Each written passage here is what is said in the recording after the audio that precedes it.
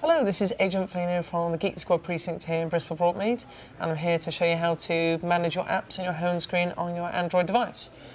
No one's really available at this at the moment, or knows a great deal about it, but you can actually change and manage your home screen.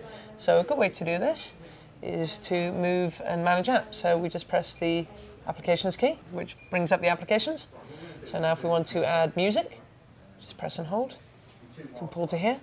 So say if we want to add another application, just tap and hold the menu key. When we add videos, we can put here. Now another cool feature of doing this is there's something called widgets, which are very similar to applications, but they're larger and have more functionality. So what we do is press the menu key and tap add, select a widget, and let's select the search facility. Go to all, and what this does is you can move the sum on the screen, and it's a shortcut to accessing the search facility.